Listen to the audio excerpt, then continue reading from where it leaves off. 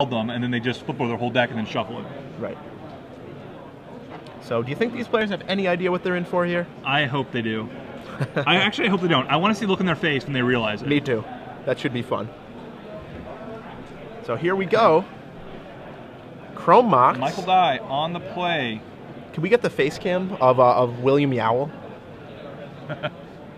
We're doing Red Elemental Blast. Wow, Stone Face. He has nothing. Turn 1 Grindstone. William Yowell gives away nothing there. Now here's the question, right?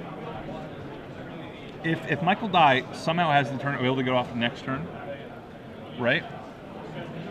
Is he gonna name red or green or any other color just so he doesn't get automatically grinded out, or just so he doesn't get Red Elemental Blast? Well, I think it depends what else William Yowell plays. Yeah, William Yowell has only played.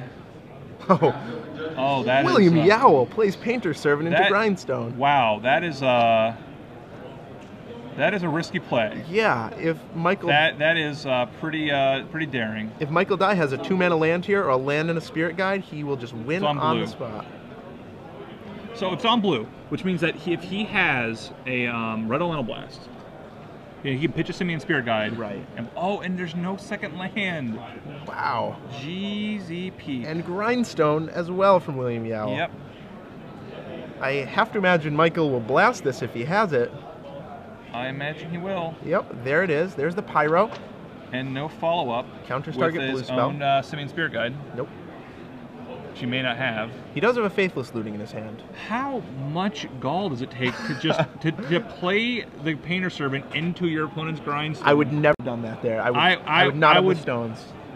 I just don't have it. I don't have the fortitude to do that. No. So Great Furnace comes down. City of Traders gets sacrificed. Faithless Looting. William Yowell would love to draw some blasts. There's one. There's one. And a Lotus Petal, so we can actually play the Lotus Petal. Wow. And have that blast back. Yeah. Do you think he'll just blast the Grindstone right now? I would if I was him. I think you have to. I definitely would. Otherwise, you give your opponent the opportunity to it's that, or you're going to have to kill your own, or you're going to have to kill your own Painter Servant. Right. So yeah. Wow, Michael Dye reads Lotus Petal. Interesting. Pyroblast. The Grindstone. No cards in hand, I believe. Wow, he's empty. Painters, Top, and Great Furnace. Man. And now they're talking about, now they're having a good laugh about it. Oh boy. Welder from Michael Dye. Welder is a big one. That's going to be able to turn the Painter into a Lotus Petal on command, the land into a Lotus Petal on command. Yeah, if he untaps with that, he can just turn his Chrome Mox back into a Grindstone. Or that. Goblin Welder is a really good card in this matchup. Goblin Welder is quite good in this matchup. Beatdown commences. Combat step 20, entered. William Yowell, 19, Michael Dye. Says go. Ooh, Recruiter drawn. Yeah, Recruiter's good. Still no mana, though. What else? Does he just have just a handful of Painter Servants? I think a lot of Painters in hand right now. Yeah, what he needs is a Faithless Looting. Yes. Now, if I'm Michael Dye, I play that Painter Servant just so I can weld it into a Grindstone. And it looks like he does not have a Lion's Eye Diamond either. Huh. To be able to do that. I really like Lion's Eye Diamond in this deck. Yeah, at least a few of them.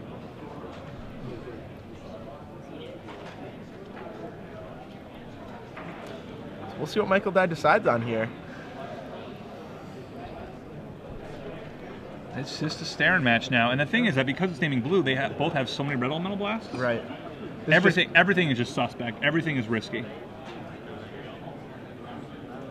I'm really happy I'm not playing this match. Because this game can just end at any time. So fetch land for William Yowell, gets basic mountain. And he's creeping up there in mana. He's going for it.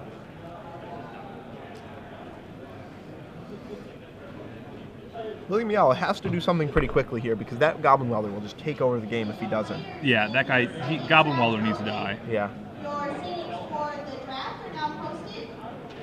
Turn your Great Furnace into a Lotus Petal. Turn your Top into a Lotus Petal. Yeah. Wow, Michael Dye does not end of turn Welder. I think he's maybe not familiar with how it works with artifact lands? With his opponents. Maybe not. Maybe not. He will weld the Chrome Mox now into a Grindstone. Yep, so he... Oh, yep, kills it in response. Yep, so Michael Dye down to Exchange 0 artifacts. cannot happen. Nope. Now he can't must play his own servant. Yep, so another artifact. So next turn, if he draws a mana source, he should be able to mill his opponent out. But it looks like William Yowell has yet another blast on top.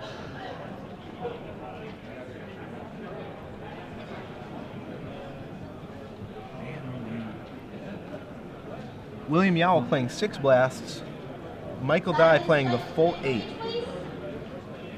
Both players playing Blood Moon, too. I just don't know about naming blue here. I think you almost need to name red. As William Yowell or as Michael Dye? As Michael Dye.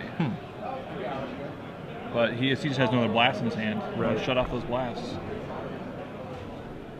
And there was a blast in the welder. William Yowell has drawn so many blasts this game. I think he's gone through 4 or 5 of them now. He doesn't have many left. Yeah. Untaps. And Michael Dye, another blast. Blasts all around. And now we're just in this amazing game of... Draw go somehow. Yeah, it's... Both of them sitting there knowing they could die at any time.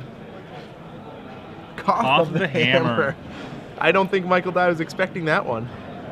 Are we going to blast that? I have to think we will. There it is. There's the blast. So blast traded all around. This has to have been the most red blasts and pyroblast played in this amount of turns. Yep. Oh, there goes Faith Ever.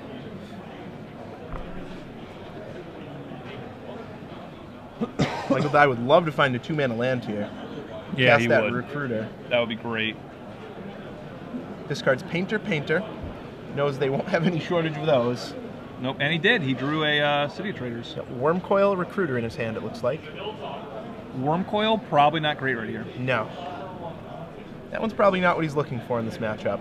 Not so much. So Michael Dye looks like he's going to fetch up a Goblin Welder.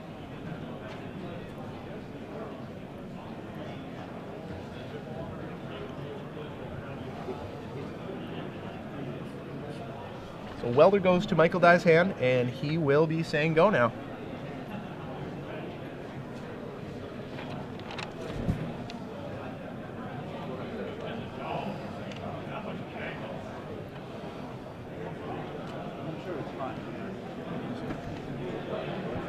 That Flashback Faithless looting for William Yowell. Sees a Blood Moon. Another not so spectacular right now. No, when both decks are built to abuse Blood Moon, it's probably not so good.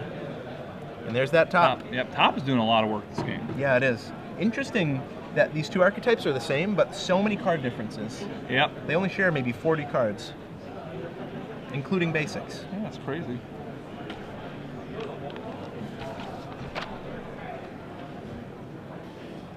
So right now, Michael Dye. It's a staring match. Yeah. They're just, both of them know that each person is just a grindstone away. Both players have gone through one grindstone. And they're just sitting there going, how? Okay. Oh, wow. Two welders. They're sitting there, how many blasts can you have? Now, Now Michael Dye is tapped out on red now, which gives William Yowell the opportunity, if he does happen to draw a grindstone. Yep, he'll spin his top. He needs to find it. That and a little more mana. Yeah. And neither player has any way to avoid getting decked. Nothing they can weld in. Nope. Nothing like that.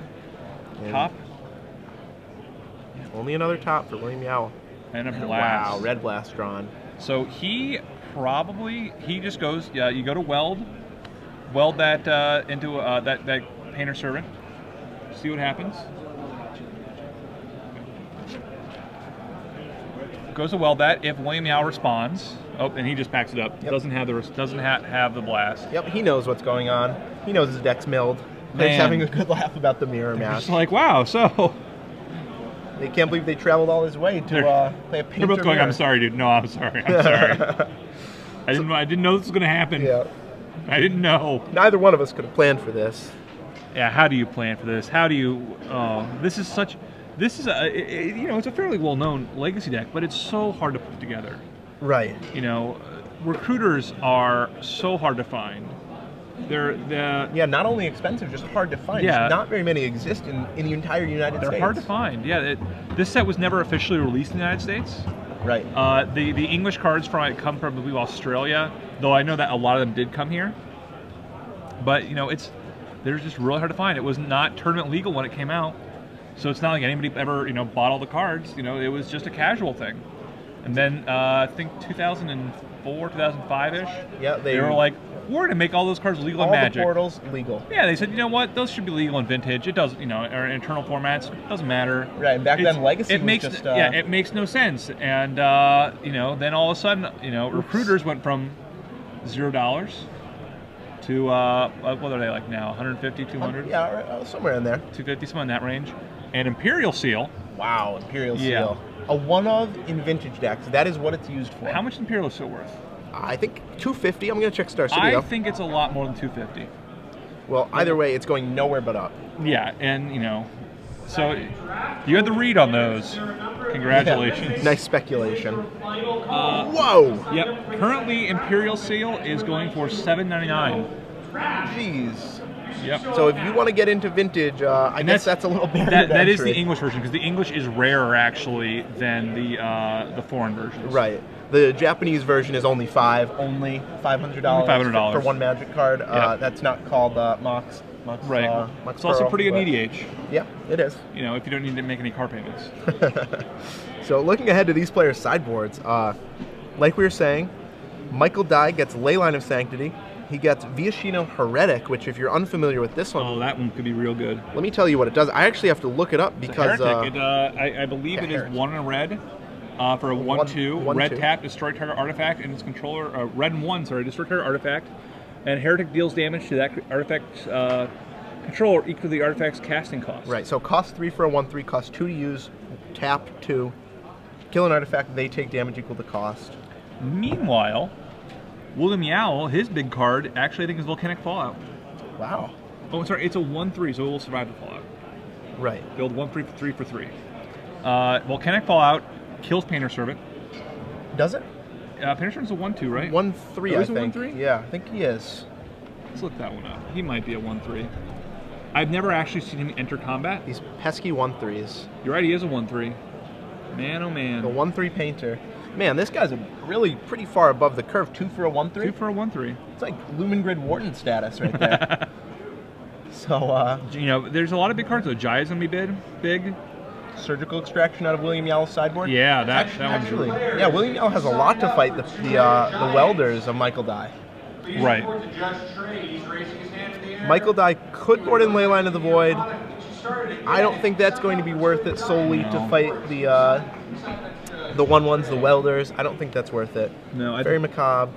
The Shattering Spree can come in. The big question for me this whole match is I think there are times when you don't name blue.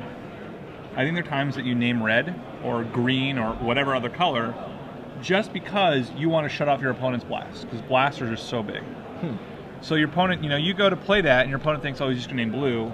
I'm not sure that's how it works, actually. I think the way it actually might work if there are 2 painters in play, 1 on blue, 1 on red, is that the cards are both blue and red. No, the concern is that if you play the first painter, you might not name blue because... If you don't have any blasts. Right, if you have no blast. Or you just, you're going to win if they don't blast you. I see. That makes you don't set it up. You're just like painter, green. Name green, grindstone you. Yep. Still works. Your opponent's like, you meddling kids, I had all these blasts.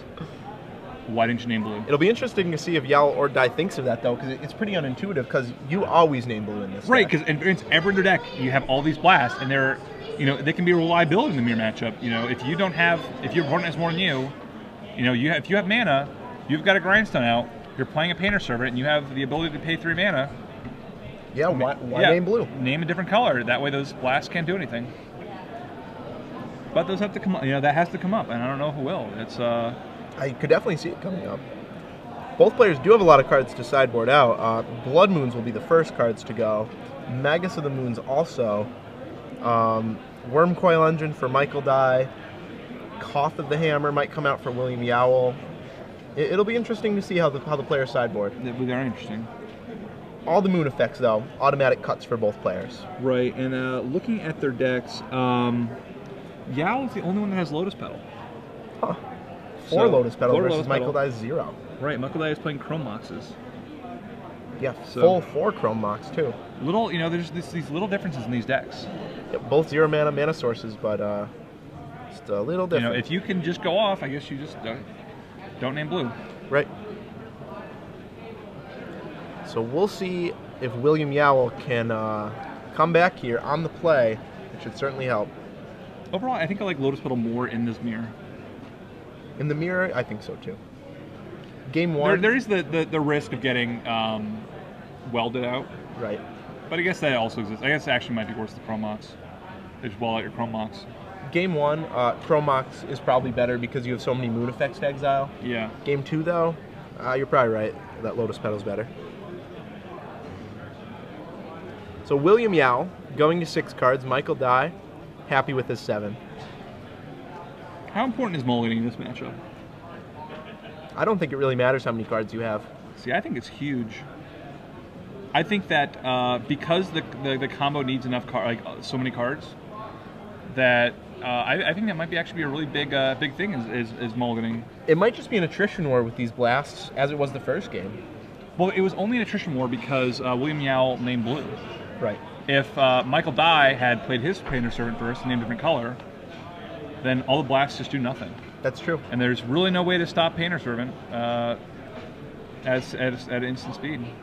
So, if you're either of these players, do you side out any Painter Servants? No. No? No, I don't Really? think so. I don't think you can rely on your opponent to do it for you, and I think that you have to. I think the way you win this is going to be through Painter Servant. As you know, it's a matter of Painter Servant not naming blue and getting in a position where you can do that. And a Tormod's Crypt from William Yowell, as well as a top. Yep. Michael Dye has a Mountain and a Goblin Welder. Yep. I definitely like the player's chances who has the Welder here. Welder is just such a powerful That is a card. foil welder. Oh my. Foil welders are very nice. But I can't tell if it's a DCI foil or a pack foil. Looks like DCI. Not as nice as pack foil. Those used to be the most expensive foil that existed. Yeah, it used to be I think 400. Some crazy amount. Something absurd. It was just so hard to get those foils. Yeah, the print run on foils from Urza's Legacy was just so bizarre. It was a little bit low. It was the rates were a little lower than they are now. Yeah. Sometimes also you just got a pack that was all foil in that set. I heard about that. I never saw one. I remember seeing one. We saw one get opened. That was one of the first events I ever went to at a store. And I thought Magic was awesome at that point. All right, 2 tops, and he is searching with both. He plays the City of Traders, or plays a Mountain, Sack City of Traders, pops top, plays Imperial Recruiter. Shuffles away that top. What only needs 1 this game. That's all you really ever need. Right. Interesting. William Yowell choosing 3 tops. Michael Dye 0. Yeah. Again, there's these little differences. But, the difference again, William Yowell playing fetch lands, Michael Dye not. Right. Only 3 of them. Despite really being about the same deck, they're just that much different. Yeah, there are a lot of differences. So, Imperial Recruiter fetches up Phyrexian Revoker. And that will assuredly name Goblin Welder. You will need a turn to get that into play, though. Michael Dye will have 1 turn of welding before that happens. If there's anything he can weld. Right. At this time, there's not. He sticks his tongue out, I believe, to imply that that was not the card he wanted to draw. I believe it's the universal sign for that. Right. I could be wrong. Well, that's what I mean when I stick my tongue out. Oh. And Welder and Imperial Recruiter trade. Wow. And another Recruiter. Now, what is he going to get? That is the question. Is he going to get a... Will it grind? Will it? That is the question. Will it grind? Now, Imperial Recruiter out of stock at Star City for 300. Yep, hard card to get. Yeah. And yeah, it's good. It's great in this deck. It's great in Alurin. Both decks very hard to actually get the cards for. Solemn Simulacrum. Wow. So is Michael Dye on the beatdown plan here? He just might be. His 1 of Solemn. So Michael Dye, Solomon Standard, His plan Solomon Legacy. might just be to get, get up to, what, 1, 2, 3, 4, 5, 6, get up to 6. A curve all the way up to 6. That's Yeah. what he said in the winner's interview, right? Hey, it's a plan. Yep. You got to have a plan. Solomon Wormcoil are the 2 cards that are in common between his Legacy deck and his Standard Yeah. deck. Reading Tormod's script and making sure it works the way he thinks it does. It does. I imagine there's not a lot of ways to confuse that card. So Ancient Tomb's tapped. Pretty common. Yep. William Yowell down to 17. Ancient Tomb taps so he can spin the top. Yep, and those are not 3 good ones. We have Spellskite, City of Traders Ancient Tomb. Spellskite not able to redirect Grindstone, unfortunately. Nope. And William Yowell has all of its mana acceleration and just no actual combo. Yeah, no. It looks like no more shuffle effects either. Yeah, So so he passes back. Yep, doesn't play the Revoker. Looks like he wants to save that for something else. Wants to see who draws the first Grindstone before he decides. Which I think is probably a good move. Yeah, you do run the risk of just dying from it, but you would also feel pretty silly if you locked yourself out of winning. That is very true. Solomon comes out, gets a mountain. And we'll see if Michael Dye kept in Wormcoil Engine. Ooh. You have to have it in his hand, though. Yeah, he would, and is only one of. Yeah. Imperial Recruiter can't tutor that one up. A little bigger than, a little bigger. A little too big. Power greater than 2. Yeah, no. I think Wormcoil has that. Just by a little bit. And in comes the Recruiter. The beats commence. Taking him down to 16. When I played Alurin, I definitely killed people with Imperial Recruiter beats. That does happen occasionally. Had some help with Dreamstalker, stuff like that, but William Yowell helping Michael Dye out by tapping his City of, Ancient Tomb. Going to 15. Spellskite's a stopper. It's a game changer. Stop that Solemn dead in its tracks. Looks like there's a Grindstone. Yeah. Now the question, does he have a Painter Servant? He has the mana. Well, he didn't fetch one up with that Recruiter. No, he did not. I see I see a Heretic. I see Simian Spirit Spirit Guide. Guide. That recently drawn Grindstone, but the other cards are a mystery. Oh boy. Simian Spirit Guide. He is going full beatdown. It's going to be that kind of game. And a Grindstone. Yep, and it looks like 2 Chrome Moxes. Ooh. Huh. So William Yowell, end of turn, uses his top, sees a Magus of the Moon. He'll put that one on top just to trade with the Simian. Oh, no, he won't. And Revoker is probably going to name Grindstone here. Yeah, I think it has to. And that's going to make it real hard for Michael Dye to actually grind him out. He's got to get through the Spellskite first. I might have held that Grindstone. Wow, he's taking a lot of damage from his Ancient Tombs here. He is. He's down to 9 life. Maybe Michael Dye will just be able to get enough in. I think he might. One more creature will, well, if he ever draws another Imperial Recruiter, he'll be able to Recruiter for Recruiter for Recruiter. Well, and the Heretic yeah. is going to get pretty relevant too. That's big. It's real big. Now it looks like they're just having a little staring contest. I think that Michael Dye can still attack, can't he? I think you might just pass. I mean, I think that what are the odds that that William Yowell draws the ability to just grindstone you out? Very small. If the Revoker's on Grindstone. Well, exactly. If you attack and he blocks the Revoker, it's a little bit higher chance of that. That's true. I guess Michael Dye thinks his chances are so high this game with that Viashino in play that that Viashino is a real powerhouse. Yeah. First it'll kill Spellskite. Then it'll move right on down the line. And again, it deals damage. And William Yowell going to 7 for a Magus. For a Magus of the Moon. So all these blockers, they're fine, but wow, and he just keeps tapping that Ancient Tomb. Well, the Magus of the Moon. Oh, right. Keeps him from actually losing any life. Yeah, and you know he's had a City of Traders available on top of his deck this entire time. If he had just had one of those instead of an Ancient Tomb, he would still be at like 15 life. More life. And now the Heretic becomes active. Ooh, and a Recruiter's And it's going to be real hard for William Yowell to be an active Heretic. Yeah. Michael Dye this turn will probably use Heretic, keep that mana up. Recruiter for recruiter. I think you just recruit for Painter Servant. Now you only have 1, 2, 3, 4, 5, 6. You don't have enough to actually grind them out, but you can just getting spell. Oh, he's actually targeting the. Did he target Revoker? I think target Revoker. I mean, if he's going to use it, he's got to either sacrifice a Lotus Pellet or pay 2 life. Right. I'm not sure I like that main phase. That opens him up to just dying, I think. Yeah, I would have waited till my own next turn, personally. Either way, I would though. have paid the recruiter, gotten my own Painter Servant, and then just waited till next turn to do that. Right.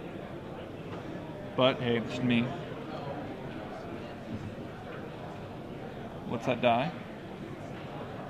So William Yowell down to 5. You might have a combat here.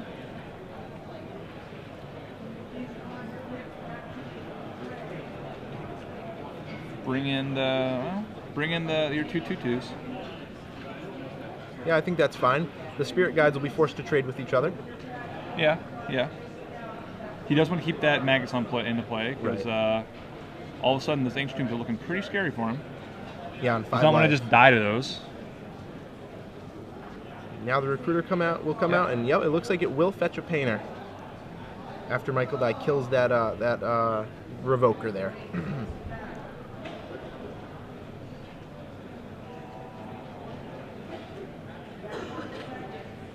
And it's getting up to being William Yowell's turn. What can he draw to get out of this? It looks like he drew a top. He's going to spin top and see what's there. I don't see anything helpful. No, I think we have a Painter there, but Looks like a Kargan Dragon Lord, but that's not nearly fast enough this match. no, that would have been good earlier in this game. Would be great. Looks like William Yowell, he was explaining where this game went wrong. Cuts Michael Dye's deck after that search. And yeah, William Yowell only with 2 Red Blasts in hand. Needs Michael Dye to name blue on his Painter. That's the only way he can stay alive here. I don't think Michael Dye got a Painter. I think he got another hair. Oh, he did. I didn't see a Painter in his hand. I could be wrong. I didn't see what he searched for. Either way, he'll be able to win this game via beatdown or combo. I think he has both options available to him now. He can just turn all his creatures sideways for a few more turns. Yeah. That's going to do it. Yep, so He's they gonna draw a trade. card, go down to 3. And now his But- Ancient Tombs. Yeah, Ancient Tombs are alive again. Michael Dye just with a ton of cards in hand here. Strange to say, in this Legacy Mono Red Mirror, that Solemn really pulled him ahead. And that is going to kill the Ancient Tomb. Or the City of Traders, rather. And plays a Magus. So he is at 1, facing down 3 creatures. I just, yeah. I don't see it. No, it doesn't look like William Yowell has anything he can draw here. Especially since he knows the top of his deck. Right. Michael Dye keeps 1 up for a blast, just in case.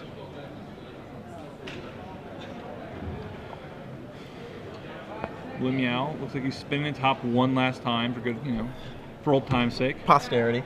Yeah. And yeah, shows his hand of Blast Kargan. So a And crazy that's game, match. yeah. Michael Crazy. Dye, our standard champion, takes it down.